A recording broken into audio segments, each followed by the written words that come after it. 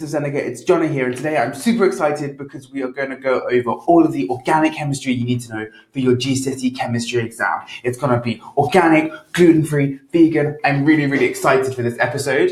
It's one of the longer episodes we're doing, so let's dive in so we can cover everything as quick as possible. We're starting with crude oil. So what is crude oil? It is a non-renewable finite resource, which means that it's going to run out. It's not going to last forever. Most compounds in crude oil are hydrocarbons. Now, the clue is in the name. Hydrocarbons are molecules that are made up of only hydrogen and carbon atoms. Hydrocarbons differ in their size, though, and that can change the properties of the hydrocarbon, and we'll talk a little bit more about that later. Crude oil is found in rocks and is used to produce fuels and other important chemicals. It's a mixture of lots of different compounds that are not chemically combined. And most of the compounds in crude oil are hydrocarbons. And hydrocarbons just contain hydrogen and carbon. Crude oil is formed from the fossilized remains of ancient plankton. How fun is that? Plankton like in SpongeBob SquarePants. I love it. So the two atoms of hydrocarbons are hydrogen and carbon. And to summarize, crude oil is mostly made of hydrocarbons. It's non-renewable and it's found in rocks. Let's talk over the properties of hydrocarbons next. The size of a hydrocarbon is really important in determining its properties. The properties we need to talk over are viscosity. Viscosity is how thick something is. So think of syrup. Syrup is very viscous. Hydrocarbons with longer chain lengths have higher viscosity, so they're thicker and flow less easily. Hydrocarbons with longer chains are also less flammable, so they don't burn as easily. And hydrocarbons with longer chains have higher boiling points. Okay, so to summarize, hydrocarbons with longer chains have a higher viscosity, they're less flammable, and they have higher boiling points. Okay, and where do we find crude oil again? Remember, it's in rocks. That is where we find our crude oil. Right, next, let's go on to talk about alkanes. Alkanes are a very important type of hydrocarbon, and we're going to go over everything you need to know about alkanes. Now, most of the molecules in crude oil are hydrocarbons, like we know, and most of the hydrocarbons are alkanes. So what's an alkane, I hear you ask? In alkanes, each carbon atom is bonded to 4 other atoms. So it can either be hydrogen or carbon, because remember, hydrocarbons only contain hydrogen and carbon, and alkenes are a hydrocarbon. We call alkanes saturated as they only contain single bonds with other atoms. And this is because carbon can only make 4 bonds in total. Alkanes they're quite unreactive. They don't react much with other stuff, but they can burn super well. They are on fire, and that makes them really useful fuel. So we love burning alkanes. It's great. Not so great for the environment, but we'll get onto that a little bit later. Bam.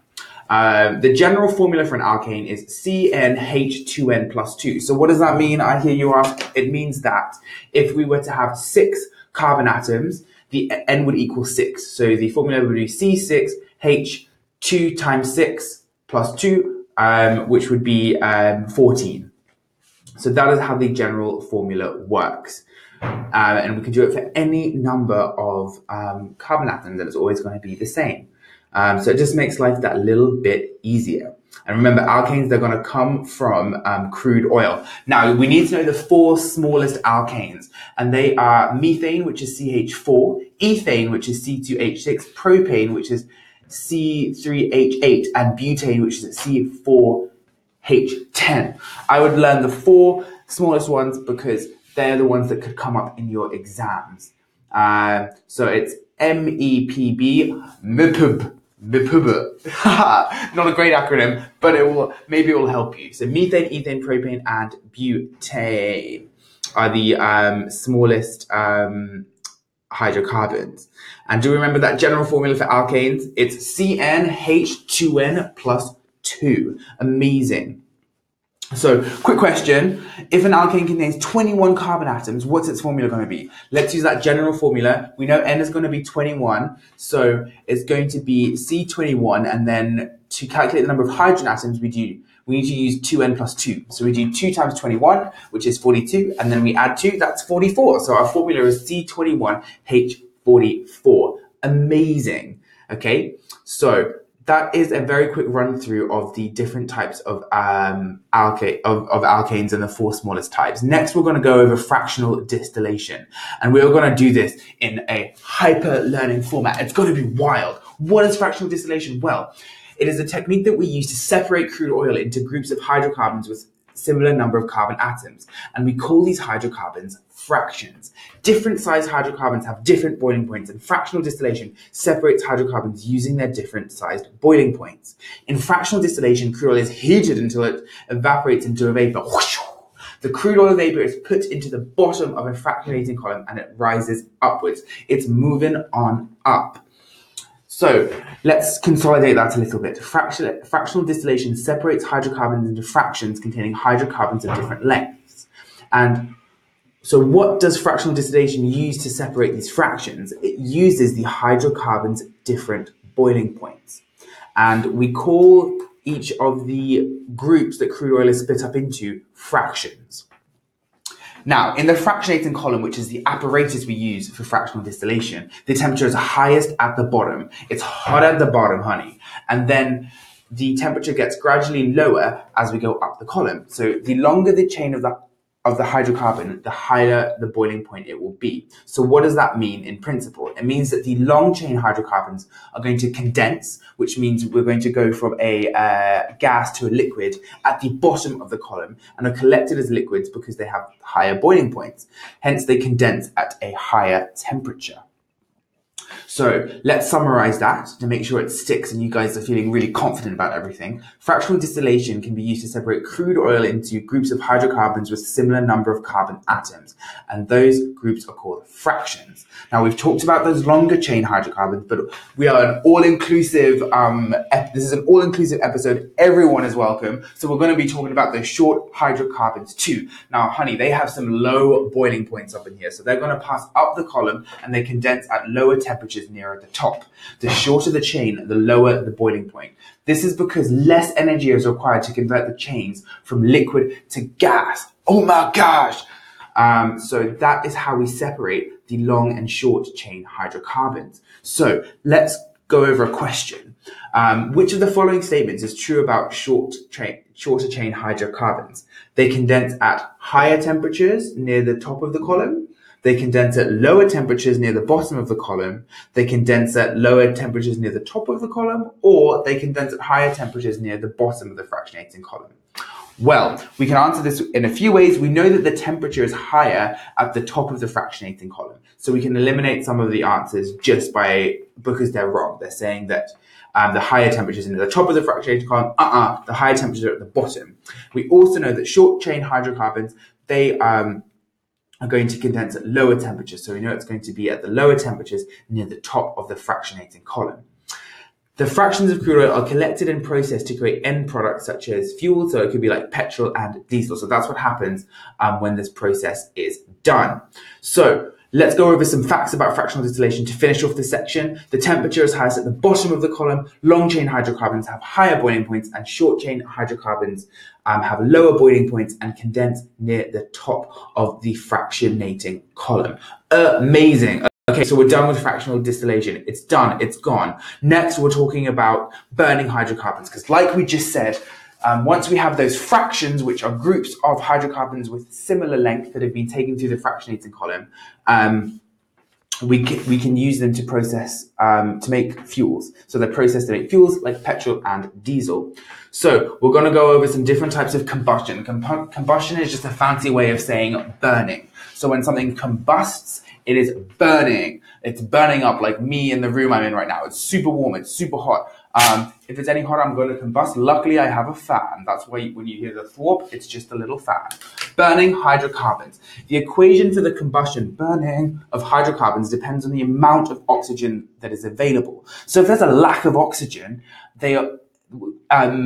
hydrocarbons burn by incomplete combustion, and we make carbon monoxide. And the equation for that is 2C plus O2 goes to 2CO. Carbon monoxide is a colorless, odorless, toxic gas. And if you're ever renting a house in the future, make sure you have a carbon monoxide detector. Your landlord has to include one by law, because we can't smell the gas. It's toxic. It could kill you. So if your boiler is like a bit crap and not working properly, because there's not enough oxygen, you make carbon monoxide from incomplete combustion, and then it's toxic and it can sadly kill you. And it does that by binding to your hemoglobin. That's a nice little extra fun fact for you. Burning with plenty of oxygen, that's what we want. If there's loads of oxygen, we get complete combustion. And we have oxidation of carbon and hydrogen to create carbon dioxide and water, and energy is released. So to summarize, we have the complete combustion, which is when there is lots of oxygen. So if you have a Bunsen burner, that's when you have the blue flame. And if there's not enough oxygen, we have incomplete combustion, which can produce carbon monoxide. Don't worry, in the lab it mainly produces carbon C, which is soot, which is what makes that flame yellow. So 3 important properties to remember about carbon monoxide. It is odorless, toxic, and colorless. Now, let's talk over those heavy fractions of crude oil. They do not make good fuels because they don't ignite easily. They're just like, don't touch me. I don't want to be burnt. I like it. I like how I am. I don't want to be converted into oxygen. I don't want to be burnt in oxygen and be converted into carbon dioxide and water. And like, they're happy. They're chilling. Heavy fractions of crude oil also have a low volatility. What does volatility mean? Volatility is how easy something evaporates. So they're not very volatile. They don't evaporate easily. An example of something that is very volatile is something like perfume. It evaporates really easy, which is why it smells good. Another important factor or characteristic of heavy fractions is that they have high boiling points. So that's 3 important things to remember about longer fractions of crude oil. Made of like long chain hydrocarbons. They don't ignite easily, they have low volatility, and they have high boiling points. Please, please, please remember those 3 facts. They're super, super important. So we've just talked over some nice facts about burning hydrocarbons. So next we're going to be talking about cracking and alkenes. So crack again. So what is cracking? What are alkenes? I hope you're as excited as I am to go over what these are. Cracking, crackers, different things, but I love crackers. Cracking is the process that breaks down long chain, large hydrocarbons into shorter chain, smaller, more useful molecules. It's an example of a thermal decomposition reaction, and thermal decomposition is endothermic and requires energy. So there are 2 types of cracking we need to know about. Firstly, we're going over catalytic cracking, a nice bit of alliteration to get us started. Vaporized heavy hydrocarbons are passed over a hot catalyst, and this produces alkanes and alkenes. So an example is we'll take hexane, which has 6 carbons, we pass it over a hot catalyst, and this creates butane and ethane. That is catalytic cracking. We need a catalyst. Next, we have steam cracking. Here, vaporized heavy hydrocarbons are mixed with steam in a high temperature environment, like the room I'm in. This produces alkenes and alkenes as well. So let's go over decane. So decane has 10 carbons. If we vaporize it and we mix it with steam in a high temperature environment, we're going to make octane, which is an alkane, and ethene, which is an alkene. Fantastic. So let's summarize. Which method of cracking uses vaporized heavy hydrocarbons and passes them over a hot catalyst? Clues in the name, it is catalytic cracking. That is what we want. And cracking in general refers to the process where long chain hydrocarbons are broken down into shorter, more useful molecules. That's a really common exam question definition. So make sure you are confident with that and you know it. Next, we're going over the uses of alkenes. So alkenes, like alkanes, are hydrocarbons, organic compounds made of carbon and hydrogen. If you're wondering what organic means, it just means carbon containing. So what are the uses of alkenes? They are starting materials for chemicals like ethanol. Ethanol is alcohol, and they can also be combined to make polymers. We'll go over polymers in a bit more detail a little bit later. But when alkenes combine, alkenes are the monomers, which means one, and they combine to make polymers.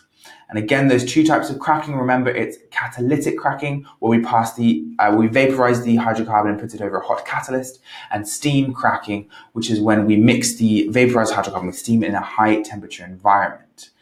And it's a thermal decomposition reaction. Please do your best to remember that. I'm repeating it a few times because that helps the information stick in. Okay, so next we're going to go over alkenes in a little bit more detail because we need to learn a lot about these guys. I love an alkene, okay? So they are hydrocarbons, but they've got a really special functional group. A functional group is just a group that determines the reactivity of a molecule.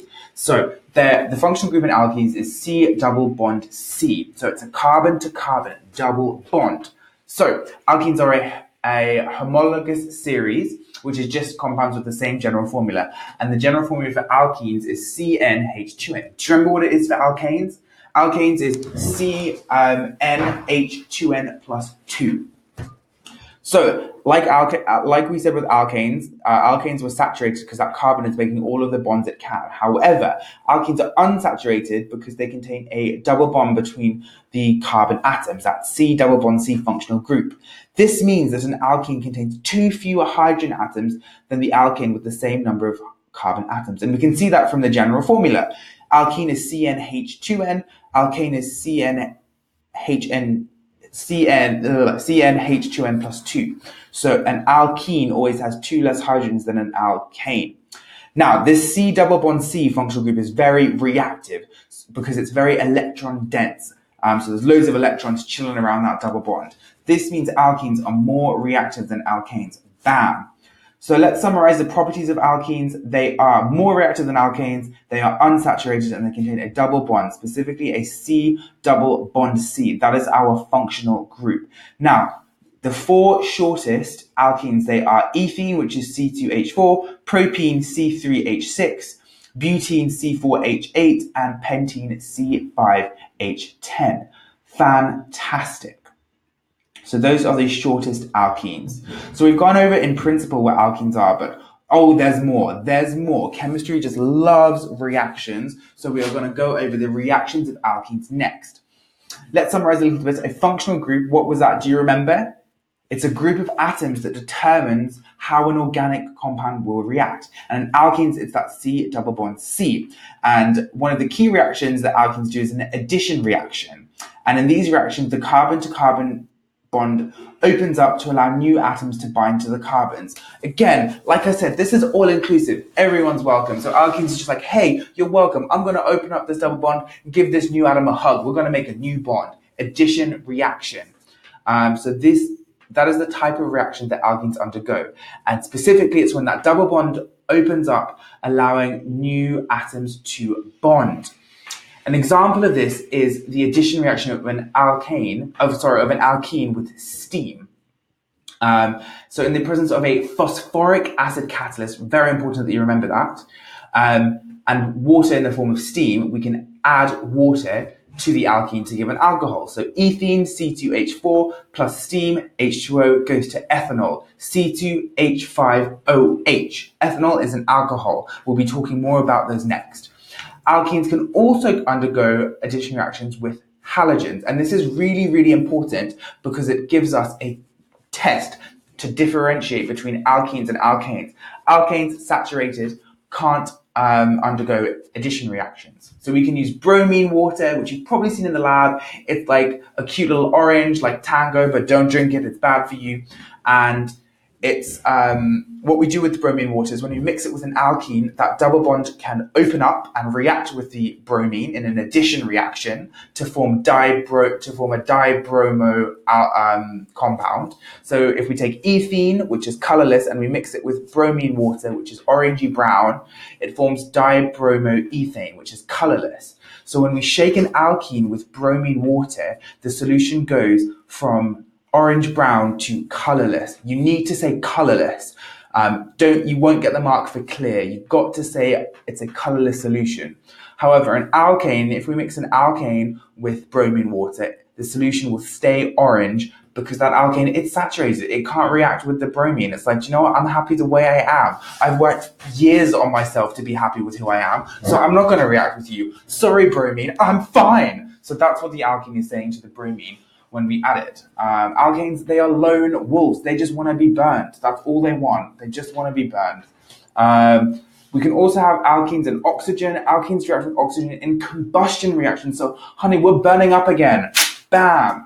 And they react in similar ways to other hydrocarbons. So if we have ethene reacting with oxygen, we make carbon monoxide, carbon, and water. And this is because their combustion is incomplete. So alkenes burn with a smoky flame. The symbol equation for that reaction would be C2H4 plus O2 goes to CO plus C plus water. Finally, we're going to go over alkenes and hydrogen in the presence of a nickel catalyst. Remember, so alkenes and hydrogen is a nickel catalyst. Hydrogen can be added to an alkene to give an alkane. So this is like the reverse of cracking. So ethene plus hydrogen goes to ethane. So ethene C2H4 plus hydrogen H2 goes to ethane C2H6. Adding hydrogen atoms across a carbon-to-carbon double bond is called hydrogenation. So this is also used when we make margarine. We use hydrogenation because we add hydrogen atoms to a carbon-to-carbon double bond. So those are the key reactions of alkenes. And the key thing that I would say you need to remember is the different catalysts we need. So for alkenes to react with water in the form of steam, we need the phosphoric acid catalyst. Whereas for alkenes and hydrogen, we need a nickel catalyst. Make sure you remember that. It gets examined so much. And it's just cute little catalysts to remember. Catalysts, they lower that activation energy and they just make that reaction nice and easy. We love it. We love a catalyst. So what is the catalyst that we need to react alkenes with hydrogen? Honey, that is nickel. We need a nickel catalyst, okay? So those are the key reactions of alkenes we're going to go over. Next, we're going to talk over alcohols. So what are alcohols? Well, they are organic compounds. So organic contain carbon, but they have the OH functional group, and we call that OH a hydroxyl group. And the general formula for the alcohol homologous, hard word to say, the general formula for the homologous series of alcohols is CnH2n plus 1 OH. So again, that functional group, we call it a hydroxyl group, and we write it as an OH. Now let's go over the four smallest alcohols. You should have been expecting this because we did the four smallest alkenes and alkanes, and you'll notice that the prefixes are, they repeat themselves. So it's not actually too much to learn. So the smallest alcohol is methanol, which is CH3OH. Then we have ethanol, then propanol, and then butanol with 4 carbons. So those are the 4 shortest alcohols. Methanol, ethanol, propanol, and butanol. Do we remember that general formula for alcohols? I'm sure we do. It's CnHn2n plus 1 OH. Bam! Okay, so we've gone over the general principles of alcohols. But what are we going to do next? Well, I'm glad you asked. We're going to go over alcohol reactions. Are you ready for this? Are you pumped? I'm so excited. What are the reactions of alcohol? So again, we're talking so much about combustion in this episode. So we're not going to stop now. We're going to keep going. We're just getting hotter and hotter. Air and heat. When alcohols react with air and heat, they produce carbon dioxide and water in a complete combustion reaction. So let's go over methanol. So if we were to burn methanol, which is CH3OH, with oxygen O2, we would produce carbon dioxide CO2 and water H2O.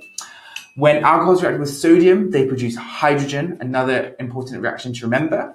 When alcohols react with a strong oxidizing agent, they produce a carboxylic acid, which we'll be talking about next.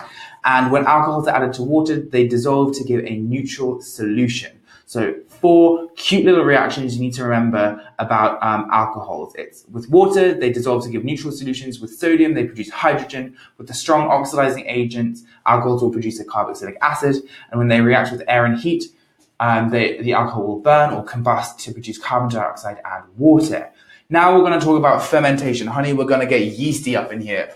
The process of fermentation involves adding yeast to a sugar solution, and the resulting reaction yields an aqueous solution of ethanol and carbon dioxide. And fermentation is a really common method for producing ethanol. And ethanol is a key component of alcoholic drinks. So fermenting grapes produces wine, but we've got to add in some yeast in there. Or if you don't like, it's also used to produce other alcohol-based beverages by fermenting that sugar. So conditions for the fermentation of sugar using yeast are a temperature of 37 degrees Celsius, not too hot or the yeast is going to die. It's going to be like, oh no, it's too hot here.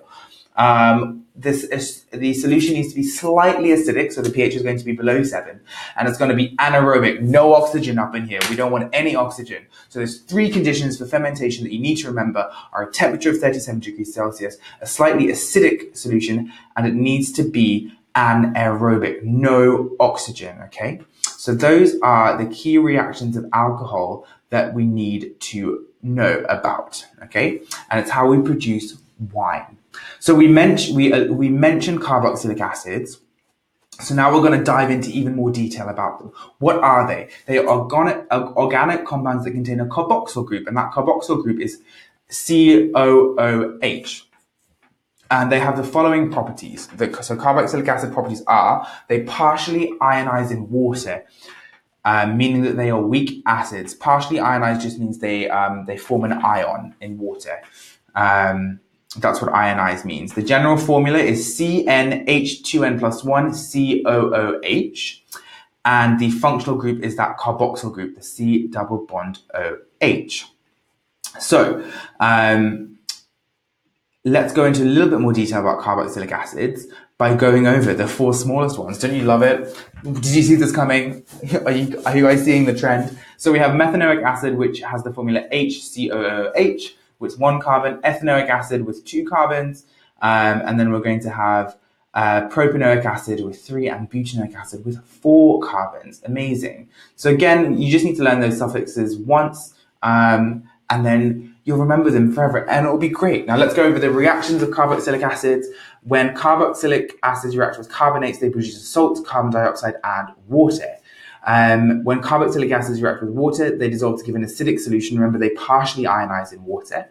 Alcohols and an acid catalyst. When carboxylic acids react with alcohols using an acid catalyst, they produce an ester and water. So ethanoic acid plus ethanol will give ethyl ethanoate plus water.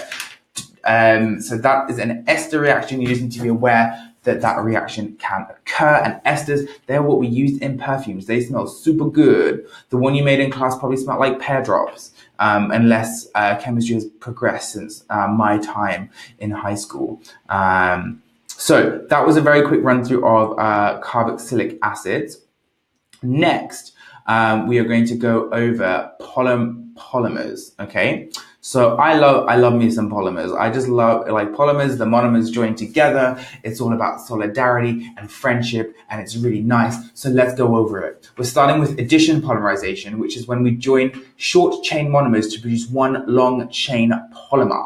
So monomers, alkenes are the monomers that are used in addition polymerization. This is because alkenes can open up their carbon-to-carbon double bond to join together. So cute. In addition polymerization, the polymer is the only product, just one product. This means that the repeating unit has exactly the same atoms as the monomer. Oh my God. So what are the monomers in addition polymerization? They are alkenes. Remember, addition polymerization, alkenes. And the monomers are the alkene that combine to make the polymer. So for example, if we have ethene and it undergoes addition polymerization, we produce polyethene, and we write that ethene in brackets. So let's do it for propene. If we have propene monomers and they undergo addition polymerization, we form polypropene. And addition polymerization only produces one product, just the one, okay? And to summarize, alkenes are the monomers in addition polymerization because they open up to join together, and we get a nice little polymer, and it's awesome. So let's just summarize. Addition polymerization, alkenes are the monomers, short chain monomers are joined, and the polymer is the only product. Next, we're going to go over some condensation polymerization reactions. And this one, 2 monomers with 2 functional groups join together to produce larger polymers as well as a small molecule byproduct, such as water. So condensation polymerization produces 2 products, addition polymerization produces 1 product. The simplest condensation polymers are produced from 2 monomers with 2 of the same functional group on each monomer. Okay, so that is the simplest type of condensation polymerization. So let's go over amino acids. They are organic compounds that have 2 different functional groups. So an amine group, which is NH2, and a carboxyl group, which you'll remember from carboxylic acid, C double bond OH. And in a polymerization reaction, amino acids can be combined by condensation polymerization to give a polypeptide plus water. So the polypeptide is the polymer in that reaction. Okay, so to finish off, we are going to be going over protein and DNA, and we are going to run through this. It's going to be a hypercram on these two types of molecules. It's really fun. I really enjoy it when like biology and chemistry overlap a little bit. So let's go over some proteins, hyper learning. It's going to be great. So let's dive in. It's going to be so great. It's going to be so great. So amino acids, they are what build up proteins, and they bond together to produce polypeptides, and these polypeptides are a protein's primary structure. The bonds between the amino acids are called peptide links, and they form between the amine and carboxyl groups in the amino acids. So, polypeptide. Then we have the secondary structure, which is when a primary protein folds into a structure, and the most common structures are alpha helix and beta pleated sheets. And if we remember, what are the bonds formed? They are peptide links. So in the primary structure, we form peptide links. The primary structure then folds to give an alpha helix or a beta pleated sheet. Next, we have the tertiary structure, which is when a single polypeptide has multiple secondary structures. So let's review quickly what we've covered. The primary structure of a protein is the chain of amino acids. The amino acids are joined by peptide links, and the primary structure are also called polypeptides. So common secondary structures, do you remember them? It's an alpha helix and a beta pleated sheet. Amazing. And sometimes we even get a quaternary structure, which is when tertiary protein structures join together to form a larger protein. So many proteins in the body have these structures, primary to quaternary, and some perform very important roles, such as enzymes, hemoglobin, and antibodies, 3 important examples of proteins. So enzymes catalyze reactions, hemoglobin is what carries oxygen around the body, and antibodies are part of the immune system. Okay, next we're going to go over DNA, another important biological polymer. It's a very large molecule that's important for life, and DNA produces the genetic structures used in development, functioning, and reproducing of living organisms and viruses. Most DNA molecules are made up of 2 polymer chains in the form of a double helix. So what is the role of DNA? Let's consolidate that. The role of DNA is to encode genetic instructions. The polymers, so DNA is a polymer, and it's made up from monomers called nucleotides. Each nucleotide has one of the 4 following nitrogenous bases. Nitrogenous just means containing nitrogen. And those 4 bases are adenine A, thymine T, cytosine C, and guanine G. And the nucleotides join together to form 2 strands. Those 2 strands twist around each other to form a double helix. Not a single helix, a double helix. And remember, there are 4 types of nitrogenous base: cytosine, adenine, thymine, and guanine. Nucleotides can only bond with specific nucleotides on the other strand of the helix, so A can only bond with T, and C can only bond with G. So, true or false about DNA? DNA is made up of polymers called nucleotides. That's false. They're made up of monomers called nucleotides. DNA is a large molecule that's important for life. That's true. DNA is made of 2 polymer chains arranged in a double helix. We know that's true. And DNA encodes genetic instructions. Yes, it does. Okay, question to consolidate. Which nucleotide does cytosine pair with? It's G. So C goes with G and A goes with T. Amazing. Okay, that was a very quick run through of proteins and DNA in fun, fast-paced, hyper-learning environment. I hope that was useful. I hope this episode has been useful. Please give us some feedback and let us know what you thought of it. I hope it was a useful run through of all the organic chemistry topics that you need to know for GCSE chemistry. If you want some more of these episodes, let us know and we can make some more. We want to provide you with the best learning resources that we can. As ever, thank you so much for joining on this episode. If you have exams coming up, best of luck in them. And good luck. You got this. And I'll catch you on the next episode. Bye, everyone.